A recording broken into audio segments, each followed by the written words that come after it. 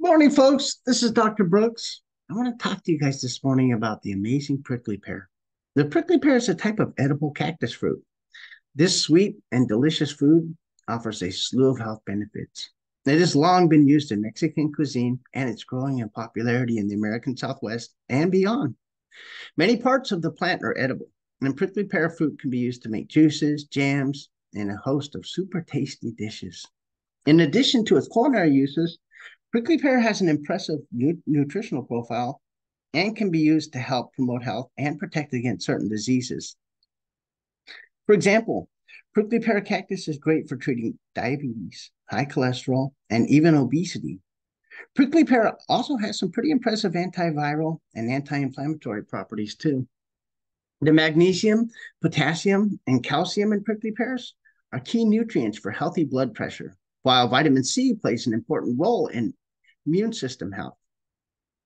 Prickly pears also contain many beneficial plant compounds, including phenolic acids, flavonoids, and pigments, which act as antioxidants. Due to the many beneficial plant compounds and nutrients it contains, prickly pear has been used in Mexican folk medicine to treat ulcers, liver conditions, and other health issues. The potential medicinal properties of this cactus fruit continue to be explored.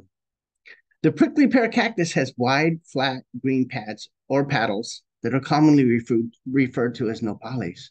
Nopales are edible and served in Mexican egg dishes, salads, tacos, and soups.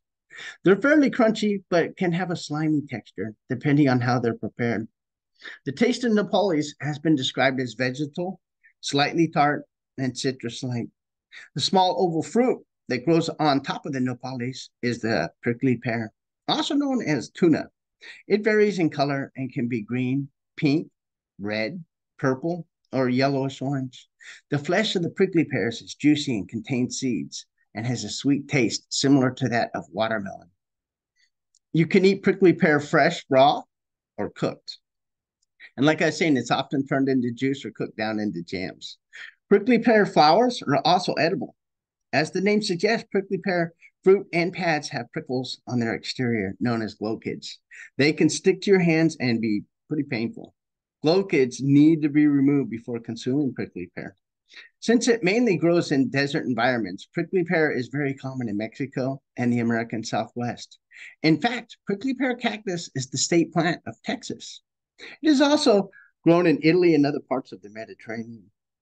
You can find prickly pear fruits and nopales at markets and grocery stores in these areas. They may also be imported to grocery stores in other locations, particularly Mexican food markets and grocery chains that carry unique fruits or ingredients. So keep on the lookout for the amazing prickly pear cactus. It's a medical dynamo. That's all I have for you guys this morning, and I hope you guys have a great day. Talk to you later. Bye-bye.